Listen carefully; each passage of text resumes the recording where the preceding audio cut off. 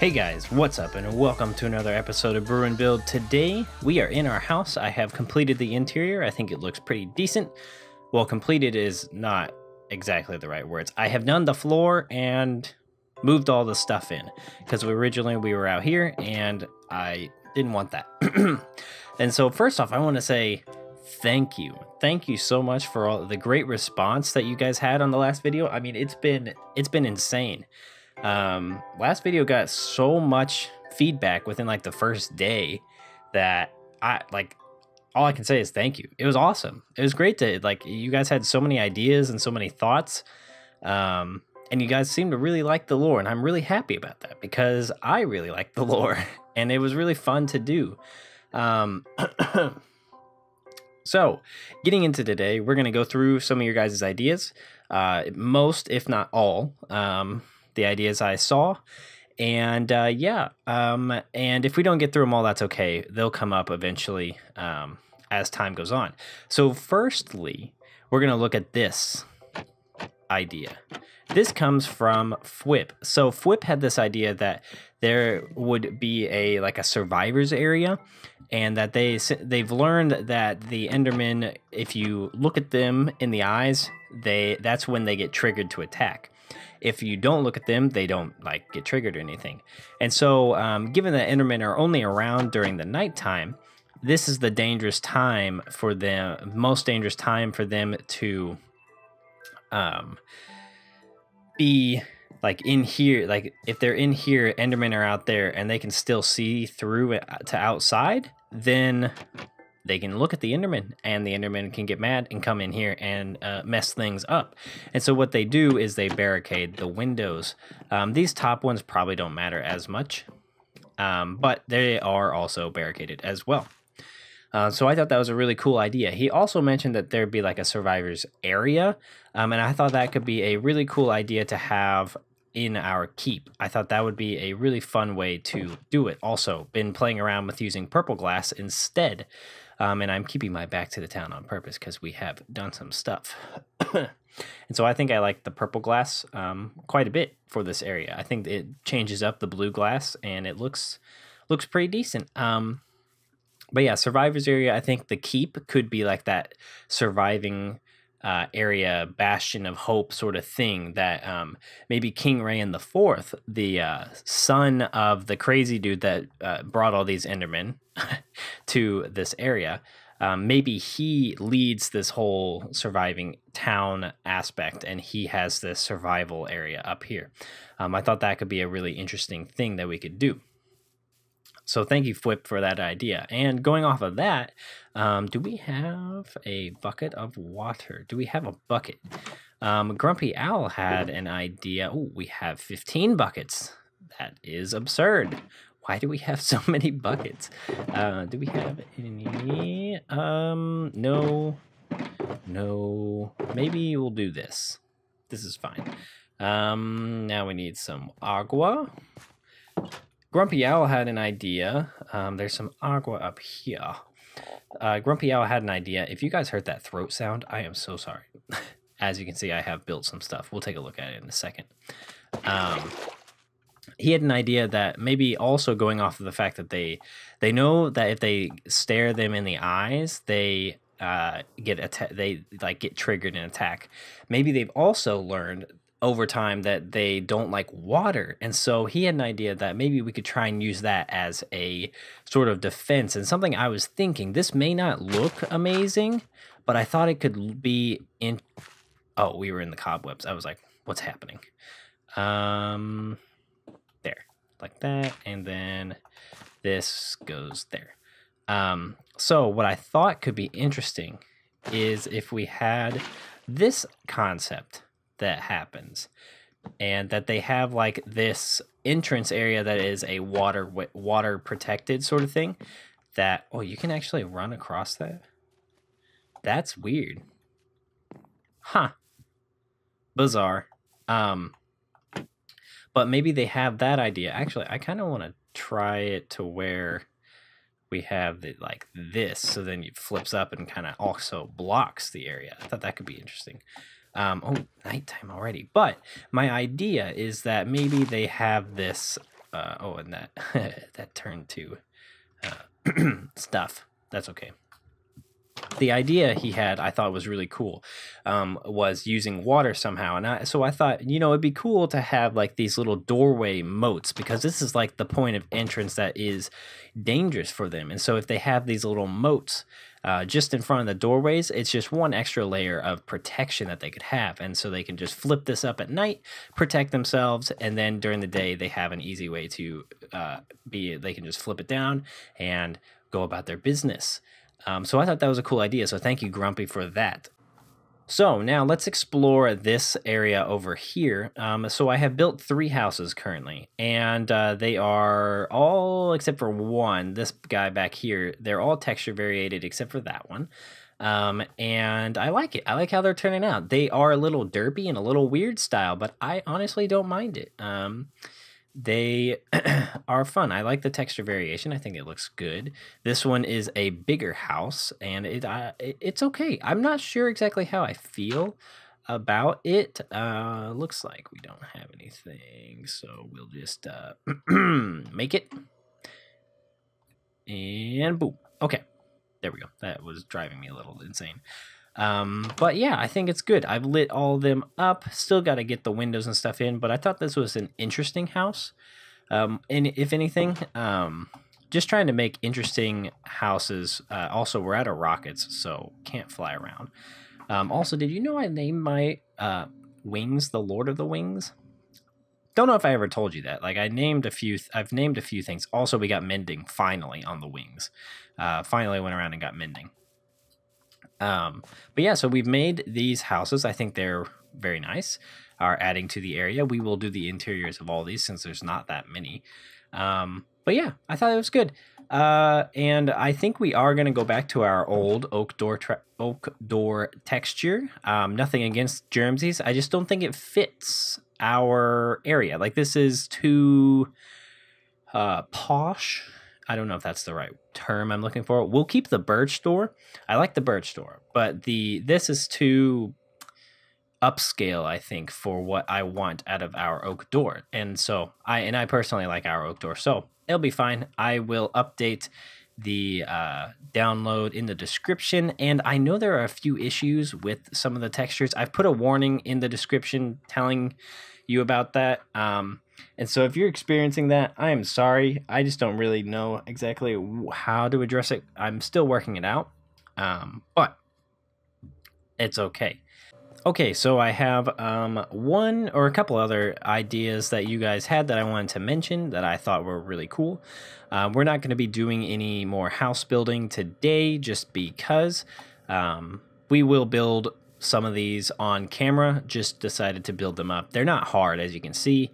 But we'll do some of it, do a couple of them on camera, maybe next episode.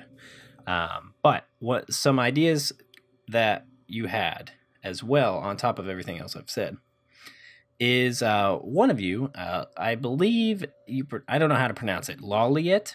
I don't know exactly how to pronounce it, but Lawliet is moderately new to our little family. And they were both curious about the origins of the name Sarthal, and then also curious about the one god that I had mentioned. And so the name Sarthal, I think I subconsciously thought of it, and because it's a Nordic ruin in Skyrim, and I think I subconsciously just like picked that name because I thought it was a cool name for a town. But you know, I mean, I changed the A from being I think in Skyrim it's Saarthal, and ours is Sarthaal. So obviously different, pronounced exactly the same, but yes. So I stole it from Skyrim, essentially. And so one of you, John Yablonsky, I think, had the idea that maybe we could have some little Easter eggs in our world that are just like tie-ins to what we're inspired by. And I thought that would be cool. So for this area, he mentioned we could have like a stick named the Wabbajack, and I thought that was just a fun thing we could do around the area. Gypsy Camp would have Fable 2 inspired things, so I thought that would be a fun thing that we could do. And lastly, well, I guess going back to Lawliet, they had an idea on top of wondering about the god, and the name of the town. So the god I mainly just derived from my own belief as a Christian, just having one god. I think the god in this world, we kind of went back and forth, Lolliet and I, in the comment section, and we pulled a name, Os, O-S-S. I think that's how you pronounce it. It's Old Germanic for God, and I thought that would be a good name for the god that we have in this world. I don't really know much of anything about the lore of this god and why they worship him, what the worship's about, all that stuff. I don't really have that idea yet solidified, but I think we can solidify the name and be Os, O-S-S, and the O has a little thing over it. But yeah, so that's that idea. And then finally, Lolliet also thought it would be cool to incorporate the whole foggy glass idea, where if you layer up glass, so if you have glass layered, like glass block, and an air pocket in between, the glass like has this fade effect, and it's like a foggy effect. And I thought that would be a cool idea that we could have little fissures of these glass layers like emanating out from the temple here, because this is like the source of void exposure, which that is the term I'm going to be using. I think that is going to be like the main premise of how the void is affecting this town. Like the stones are turning purple and blue, and the ground is starting to become this like fusion between void and dirt, and so we'll have these fissures that you can still walk on top of, but they are like maybe black glass with concrete down at the bottom, so it looks like just a dark void that goes down, but it's still solid. I don't know, it's kind of interesting. It's kind of a interesting idea. But I thought it could be cool to have it like emanating from the this area here, and maybe permeating some of the buildings and making some things translucent and stuff. Just like a fusion between void and this world. So thought that was a cool idea. Anybody else that I missed, I am sorry. I think I responded to everybody. So I have a list here, and I think I've gone through everything. But yes, I thought that would be a fun thing to do, is just run through everything that you guys had, and I thought it was really cool. One other thing, just real quickly, that I remembered is the whole that water concept in front of the doorways. We could say that water is like the reason being that water is a good defense against them is that Endermen, when they teleport, they aren't actually like straight up teleporting, like going from this block to this block instantaneously. That they actually travel along the ground, but they like dematerialize and rematerialize here, but they have to have a connection point to the ground. And so having that block of water is a means of blocking their path, and so it actually acts as a wall. That's kind of my thought process. That I know in Minecraft, actually, they could teleport like from down there to over there, but in our lore concept, I think it's a good thing to say that they that one of their, to explain their teleportation, that when this is flipped up, they can't get from here to there because of this water. It blocks their path. Now, obviously, they could, go from here and then go through, but, would just ignore that, because we could have moats all the way around, but I don't think that's very good looking. So I thought that was a good idea as well, is to have an explanation of teleportation and stuff of Enderman, and how that water system could work. Man, sun's setting. I must have been talking for a long time. Let me gather up some materials. I have been doing a little bit of work over here somewhere. Yeah, right here. So I've been laying out the foundation of what our crop field is going to look like, because this is a farming town, and the soil is very fertile, as we know from the lore. And so we are going to be doing that today. But let me get materials gathered. I need to go get more cobblestone. I need to actually grab my other pickaxe because I'm so used to using a Silk Touch.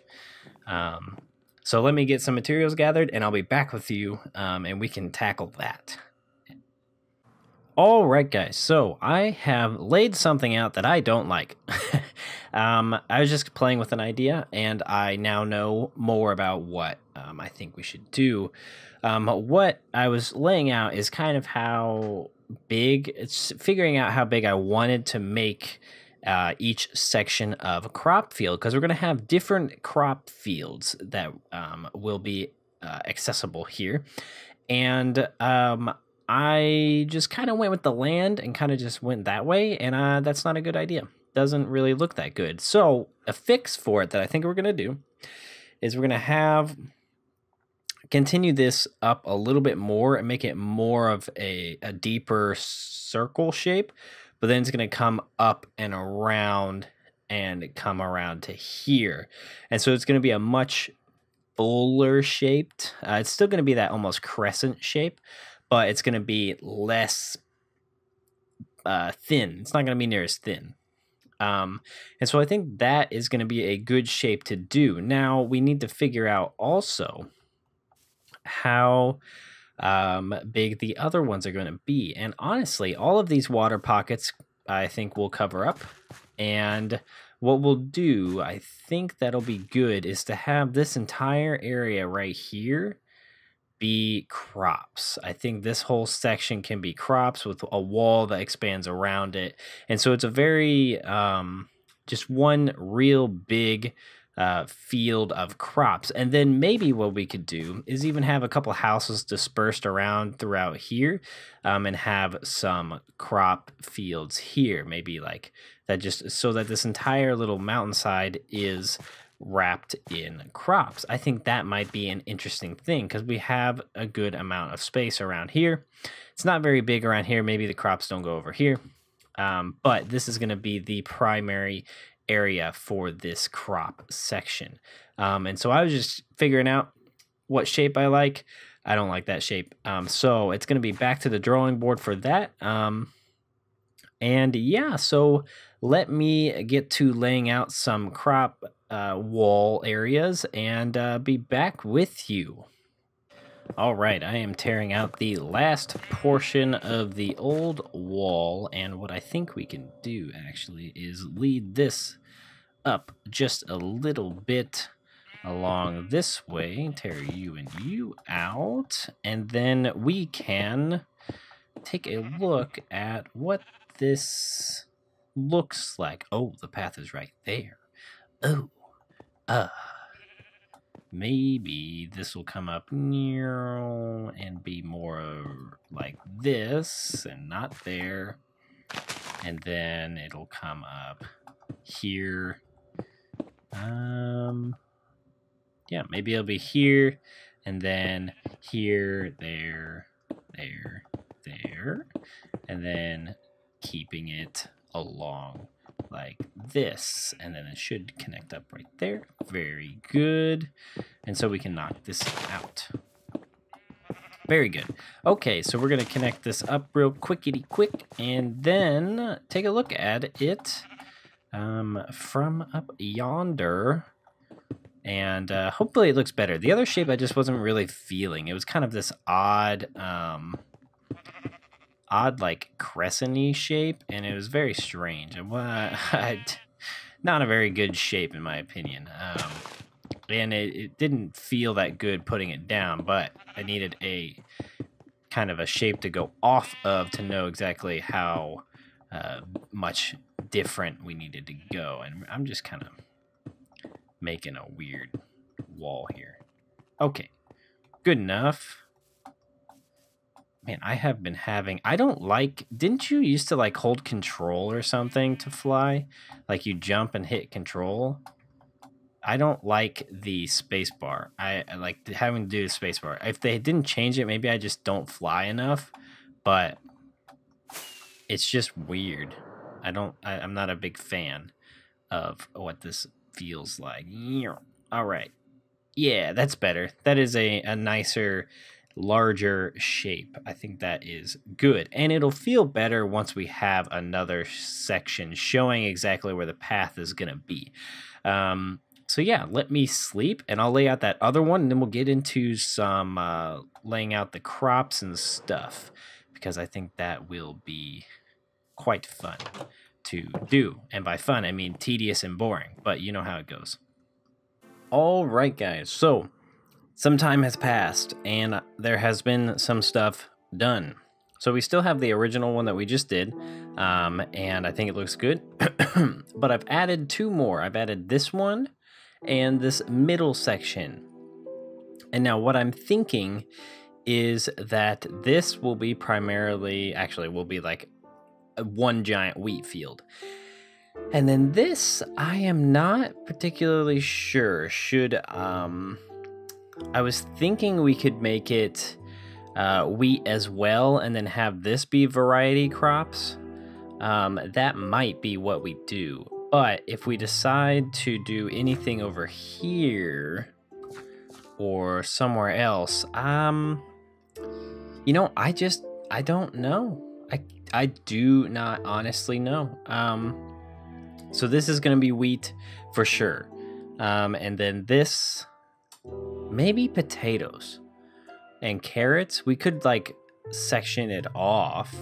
How big does this feel? So this is, I also did a lot of terraforming and flattened this area out quite a bit, just because it makes more sense, I feel. And this middle portion is modern, like pretty big. It's a pretty big section. Let's get, this is a kind of a waste of a rocket, especially if we land somewhere we don't want to be. It's pretty decent size. So what we could do is like split it down the middle, because I have these paths that I'm gonna have like that go in between. I don't know, man. I'm not sure, but regardless, I'll figure that out. We're going to take another quick cut here anyways, because one, I need to figure out this as well. I need to kind of like smooth this out. That's basically what I've been doing, is smoothing out the land to make it a little bit more make sense for crops. And then look at that tree. Just, I've never seen one that goes like that. That's interesting. So I need to smooth this out. So I think what we're going to do, actually, I think I'm going to go with my original idea and make this middle section a pumpkin patch. And maybe we can make it all a pumpkin patch, or we may split it up. We may make half of it a pumpkin patch and half of it something else. Maybe we'll do that. I don't know, but I need to sleep so that mobs don't spawn and try and kill me. But one thing I also need to do real quickity quick is make me a diamond hoe. And so I will go ahead and, oh, bed's over here. I will go ahead, make me a diamond hoe, and then we'll get started laying down some crops. Don't think we're going to get all the crops in today, but I can at least tell you what I think is going to go where. So without further ado, I may do this in a form of a time lapse. I don't know. So whatever comes next, I hope you enjoy.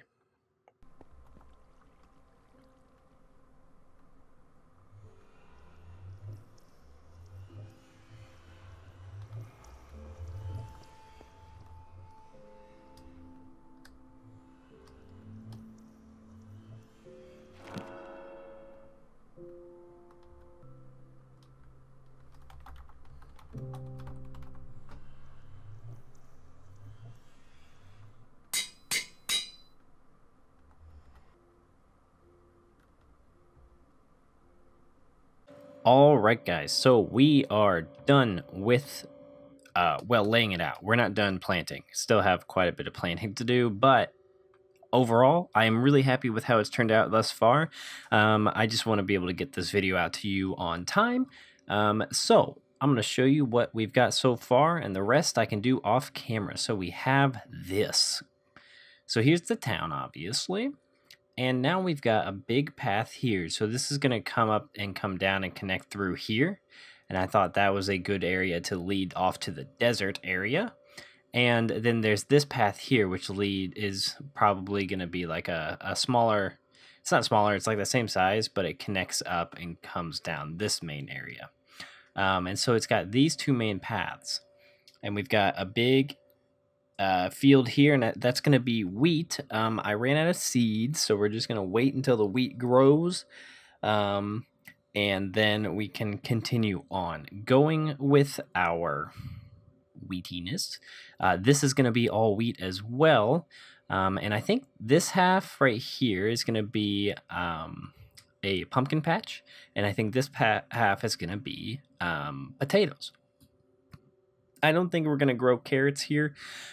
We may throw carrots in around the house area, like some portions of this may be carrots, or maybe this top section is all wheat, and then this middle portion right here is carrots, and then down here maybe is beetroot or something like that. I am not really that sure.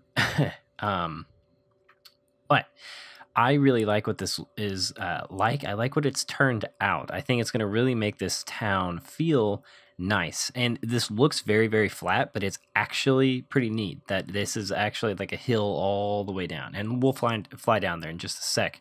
But while we're up here, I want to point out that right there is going to be two houses. So we've got a house here in the middle of the wheat field that I thought was a neat little addition, because we have this pathway that kind of goes through the entire middle area. And so we're going to have a house somewhere in this area, and then maybe another house. No, we'll probably just leave it for one house there. And I thought maybe we could put a sort of a windmill or something right here, potentially, because this is the highest portion, and so it would receive the strongest winds. So that's kind of my idea. We could always bring the town around over here and have the windmill right there, and so that is a very good candidate there. That I'm going to leave a poll up at the top that I would like to know, where do you think the windmill should go? Over here on this top hill, we'll call it the Poppy Hill, or over here in the wheat area, the wheat farm. So wheat farm windmill or Poppy Hill windmill. Which do you think? Should we expand the town over this way, or just keep it all centralized in this area? Up to you guys. So I really like what this has turned out. And then, and these houses. There's going to be two houses here, connects up with the pathway right here. And I think it's really good. This entire top section I'm going to leave as grass. And I might honestly leave some of this down here as well as grass. Just because it's kind of nice. It'd be like a little garden area for them. But yeah, I am really happy. Let's go take a look-see at it from down below. And now you're starting to see exactly what it actually feels like. Oof.